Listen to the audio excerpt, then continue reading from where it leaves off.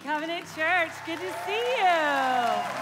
I love you. Welcome to McKinney Campus. Woo! Good to be here with you. Thank you so much. I'm at McKinney now, if you didn't know that. I'm the campus pastor there with my husband, and we're loving it. We're enjoying it. I hope McKinney's clapping right now. I'll get a report later, see if y'all are as excited as I am about it. But I haven't seen you in 2019, so it's good to be here in Carrollton as well. Miss you, love you.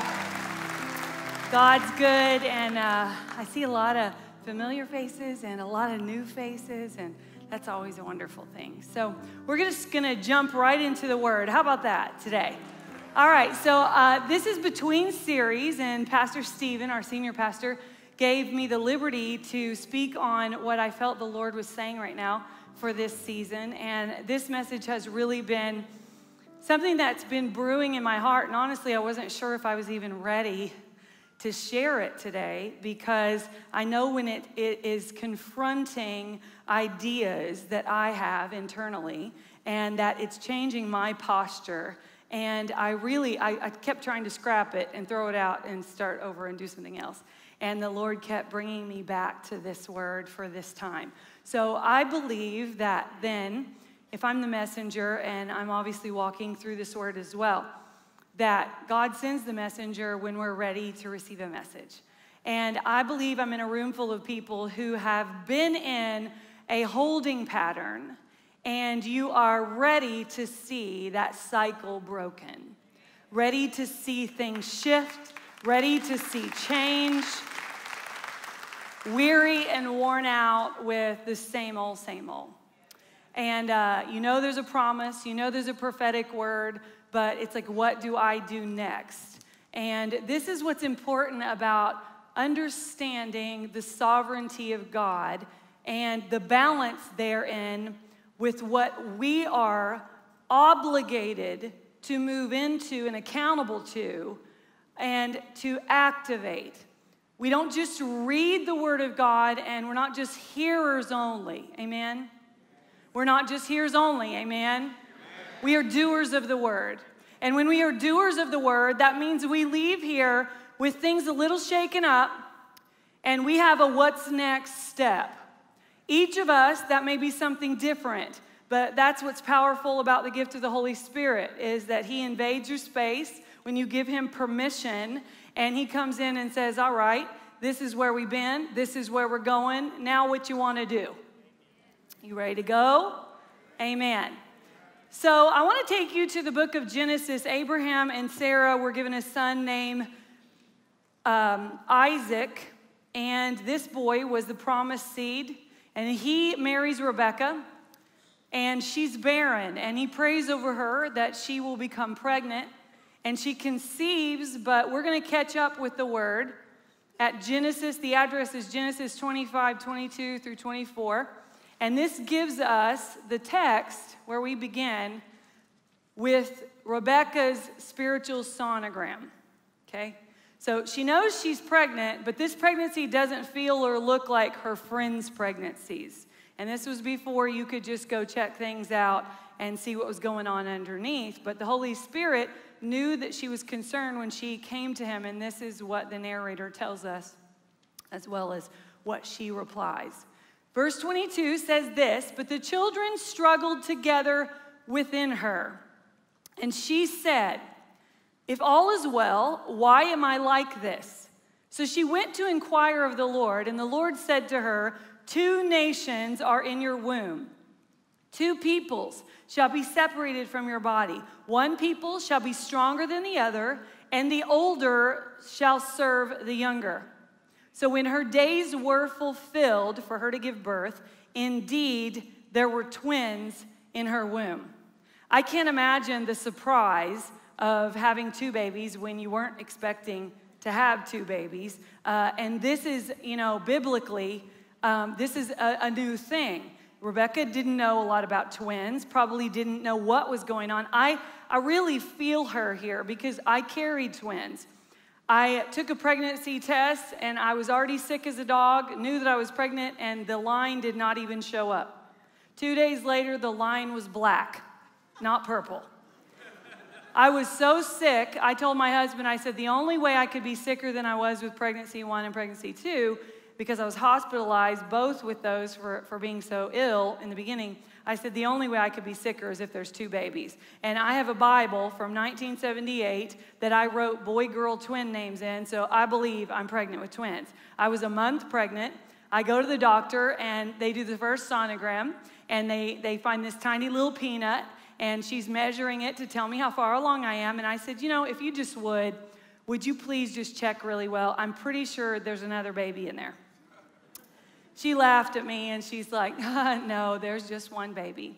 And the sonogram freezes as she's calculating, you know, what she's doing. And when she wakes the sonogram machine back up, she screams.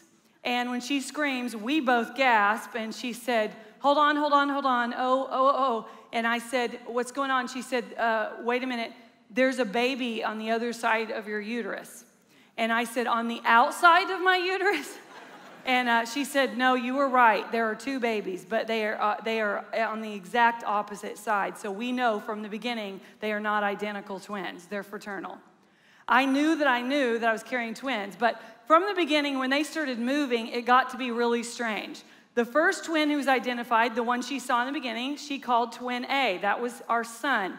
He was on the right side. On the left side, twin B was our daughter. We didn't know she was a daughter till later on. And when I began to feel them move, it was cataclysmic. It wasn't like the other pregnancies. When Molly Kate, she was a bossy britches. We found that out pretty quick. My husband said she took after me right from the beginning. But she did little karate moves in the womb. And when she would do that, Tate, her brother, would move all the way over to the side of my body to get away from that girl. And in doing so, it would create a donut shape. I could put my hand down in the center to my abs in the middle. It was very strange. I can only imagine how Rebecca, not knowing what was going on, felt about what was happening internally. So God let her in on the secret. Girl, I know we don't have a sonogram, but I'm telling you right now, you've got 2 nations in your womb. And so when she is delivering, twins come out. And this is how they are described by the Word of God when they're born. So when we read verse 25, it says, and the first came out red. He was like a hairy garment all over. So they called him Esau. Okay, so this is when you're reading the Bible, and this is when I go, hit the brakes. I've never seen a baby covered in hair. Have you ever seen a baby with chest hair before? So when I read this, the picture I get is like baby Grinch, but like red. Like that. This is Esau. This is what the Bible says. It says like a hairy garment all over. It's descriptive. This baby he's not even so ugly, he's cute. He just ain't cute. Can you imagine? Be like, twins were a shock, but now, you know, I've got, good Lord, what is this? I know you said 2 nations, but I didn't think 2 species were coming out. You had a baby orangutan was born first. So they called him Esau because Esau means hairy. So he was Prince Harry before there's Prince Harry, all right? Afterward, his brother came out, and his hand took hold of Esau's heel, so his name was called Jacob, which means to grasp the heel. Isaac was 60 years old when she bore them. So the boys grew, and Esau was a skillful hunter, a man of the field, but Jacob was a mild man, dwelling in tents. And Isaac loved Esau because he ate of his game, but Rebekah loved Jacob. See, he didn't even have a face a mother could love. She loved Jacob. Isaac loved Esau. You know, I figured this out. He looked like a wild animal, so animals probably just came up to him. That's why he was such a great hunter. I mean, he was already in hiding. He didn't even need a zoot suit. He didn't even have to worry about camo. He blended right in. That's why he was a good hunter. They were obviously not identical twins, right? But Esau was described by his appearance. First impression by his parents. Jacob's first impression was not in appearance, but in position. He was named by his nature. He's striving for that.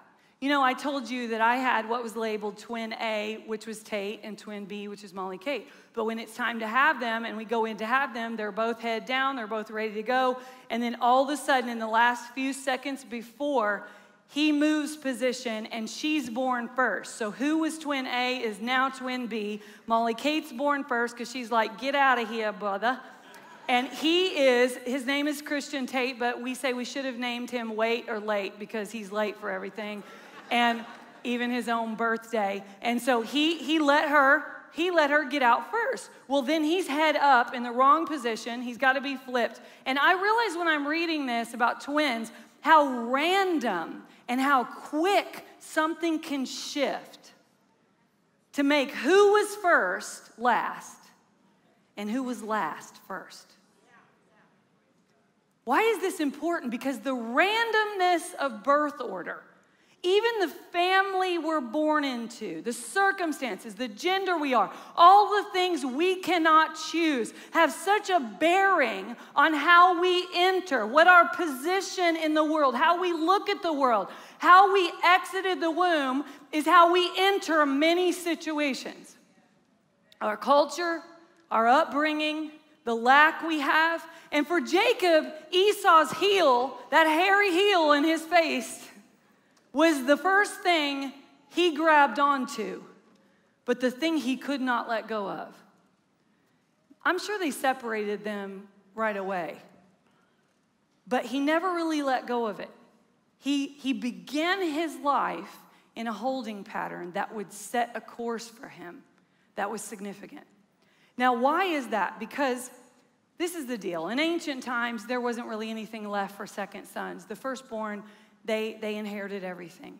They got the father's favor. They got the father's time. The father mentored them. This is how society was set up, okay? Culturally, nothing was left for second sons. And the randomness of being a twin, it wasn't like he was born 9 months later. He was seconds away. He just barely missed the lottery a son could win. Just barely. By seconds, moments. Enough to where they were both in the birth canal at the same time if his hand was on Esau's heel. So Esau's heel for him, for Jacob, was the symbol of his struggle. That I almost missed it. Somebody got there first. Somebody is going to be honored and I'm not because I missed the moment. Esau's heel was his enemy. And you know, I want to ask you this morning to contemplate as I roll through the notes today, what could be Esau's heel in your story? What is that thing that is always in your face, the feet that's in your face that tells you you're not enough? Because see, this is what you need to remember is heels scripturally were always a sign of oppression. So anytime someone was under your foot or that term was used, it was, I am on top of you. I lord over you. I'm oppressing you. I'm crushing you. So to be under someone's heel means I am less than. I've been pushed down. I've been pushed back. I've been lorded over. Things are against me. When a heel was set against someone, that showed an aggravation in relationship and position. What's the heel that's been in your face? What is that thing? Could it be for you something that might be cultural, or maybe even just for me, I'll share with you, I don't feel the heel at Covenant Church, but as a female pastor, when I leave this protected environment, this womb, so to speak, I definitely know the heel is real about women in ministry when I leave this place. People make it known. And you can tell me all day long you love that I'm called and you love that I've said yes, but don't tell me the heel ain't real. I know the heel is real. People come up to me with scriptures, send me long emails telling me all the reasons God, if God wanted women to speak, he would have done this, this, and this. And I say, sorry, he did it, bro. He did it. I didn't want this. I said yes. I didn't ask for it. It was a gift. It was given. But I'm going to hang on to what God's given me. I'm not going to apologize for it because but the heel is real. The offense, the prejudice is real. So whatever that heel is real in your life, you know, we talked a little bit about this at Flourish. And I know this can be controversial, and I know that a lot of people have hitched their political wagons to Black Lives Matter, but this is something that really bothers me. It really bothers me when people have been raised in white privilege and then they clap back with all lives matter. Okay, of course all lives matter to me and to God and to those who do not have prejudice.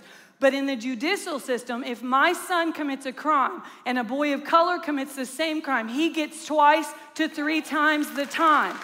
So to me, all lives matter.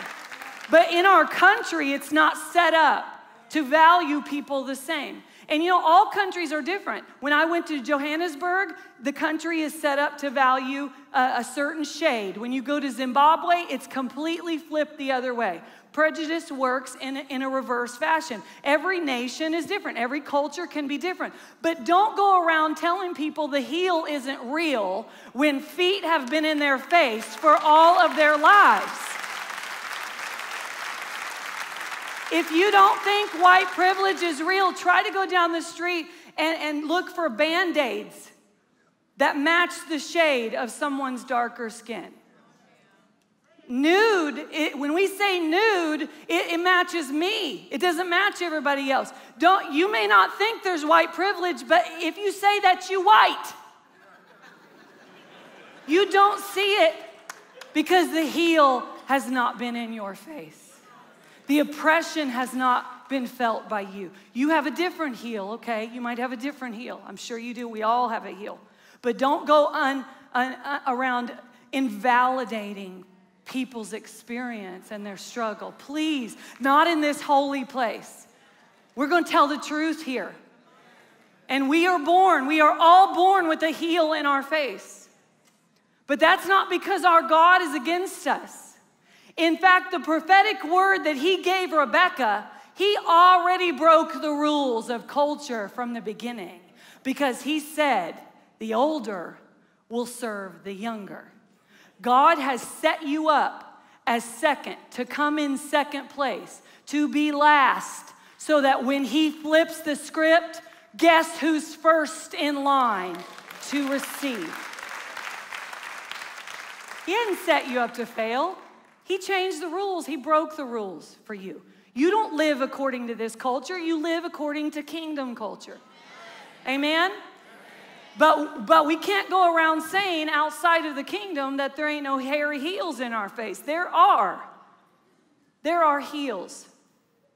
And this is what happens is when, like Jacob, he had to physically let go of Esau's heel, but he couldn't let go of the ideal that heel represented, right? It was the favor of his father. It was getting the blessing of his culture. It was the difference between lack and abundance. So he decides something that a lot of us have done in our lives. He decides, if I can't beat the heel, if I can't make my father dislike Esau and love me, if I can't beat the heel, I'm going to be the heel. So he pulls on a hairy costume. The Bible says he cooks up some bull and he makes it tasty. See, you got to remember this when you're pretending. See, when pulling the heel, when grasping and striving no longer works for you, you begin pretending to be something you hate in order to get something you think you need from someone who can't even see you. That is the holding pattern the enemy wants to keep you in. He wants to hold you hostage in a holding pattern where you look at it and believe I need this from someone who's blind to me, who does not even recognize me. And see, this is what he finds out real quick, Jacob, is when you don't got favor, you got to have flavor. So you start spicing up that bull to make it sound right, to make it taste right. And Isaac even looks and he goes, you know what? You sound like Jacob, but you feel like Esau. He says numerous times, I am Esau. Bless me, I am Esau. He claims a name thinking he'll get a blessing, and instead it brings about a curse. Because this is what happens. When you decide to be the heel of oppression, everybody starts hanging on to you. People start pulling you down. People start pulling you back. So it's no longer just about striving to reach for what you're not enough in, but then someone is hanging on to you. Because when you become the heel, you become the ideal for them. And it's all pretense. See, this was what happens to Jacob. He leaves after he's deceived his father. He's afraid of Esau, his brother, so he flees to his uncle Laban. When he goes to Laban, he ends up being manipulated systematically. He ends up in debt to his uncle Laban. His wives fight among themselves. His children are bickering all the time, fighting over him. He is beholden. He keeps asking, please release me. Let me leave. And Laban will not release him because he's the heel. Laban's hanging on to him. This is the holding pattern he's in. He can't move forward because he's pretended to be something he's not. And so he is pulling and reaching towards success while everybody is pulling and reaching for his attention. See, striving is contagious. You think you're going to isolate striving to just your job or just your career. That isn't what happens. Your children see what your priorities are. Your children see how much more time you invest in things outside of the will of God for your life in balance to how much time you might give or attention you might give to the calling on your life. They see more is caught than taught. They pick that up. Striving's contagious. So he becomes the heel and he becomes the one being pulled on. So Jacob gets weary. See, he's born with a good grip. All newborns are.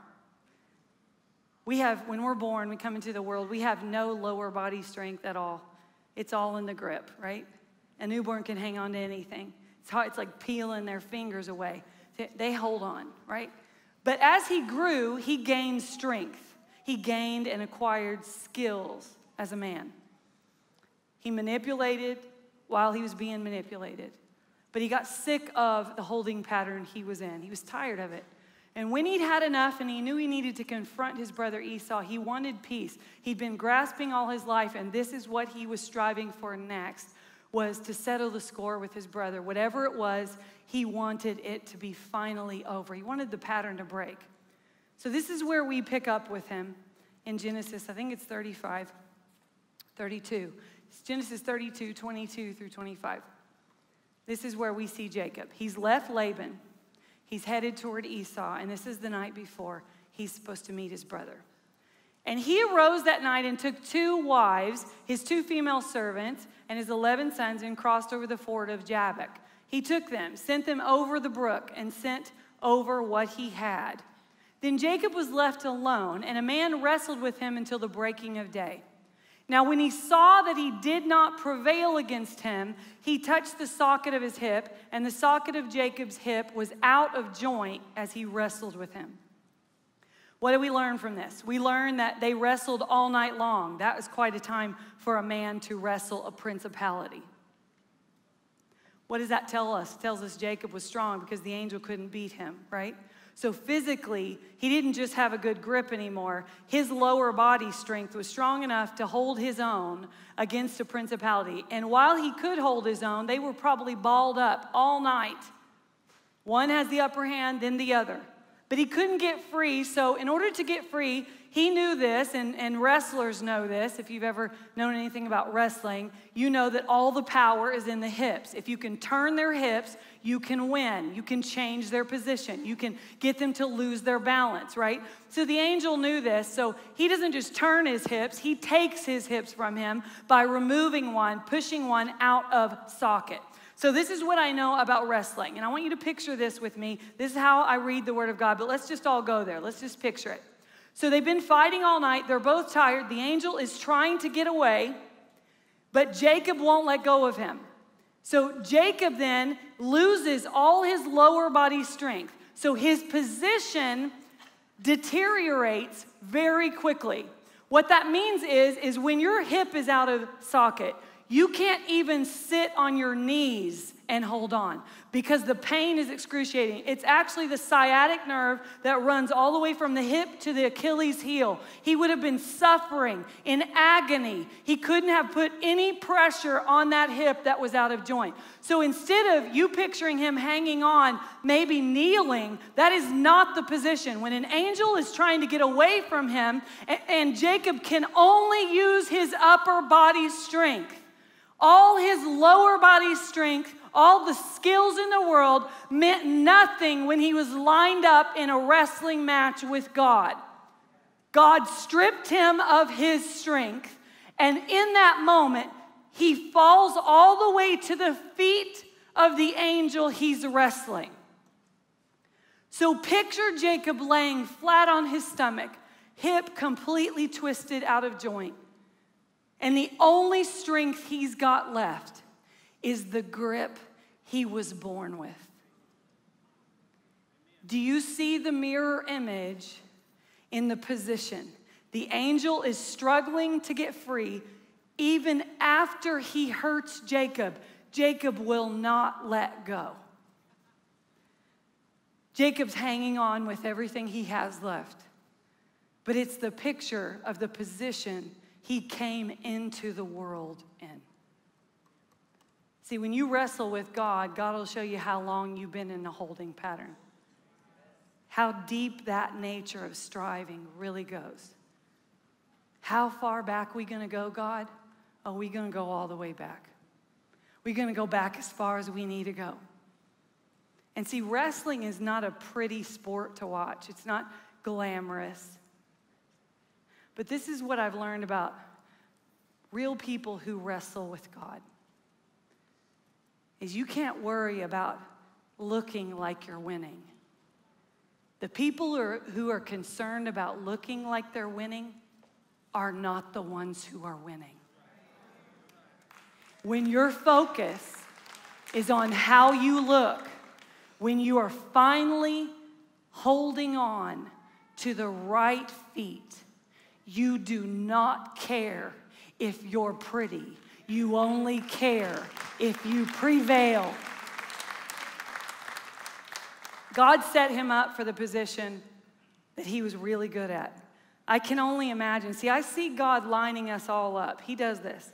He sets you in a position where, again, you feel the inferiority that you have spent your life trying to get yourself up out of. And God will line up a situation that requires humility, where then you are choosing to put yourself in a position that looks just like the one that created your problem. But that's when God lines it all up. Then he says, let's ask who really wants to be blessed. What is your name? The angel asked him. He says, for the first time he has ever claimed his name, he says, Jacob, the one who grasps. And in that moment, the pattern, the holding pattern is broken forever, because God says this over him. From now on, you are no longer going to be known as the one who grasps, but the one who gets. You're no longer going to be known as the one who fights, Jacob, but the one who wins. You are no longer going to be known as the one who strives, but the one who thrives. Because I am taking away the striving from you, and I am giving you what you wanted to begin with, what your earthly daddy was incapable of giving you, and that is the blessing of heaven. I am behind you. You are mine. You have wrestled with men and with God, and you have prevailed.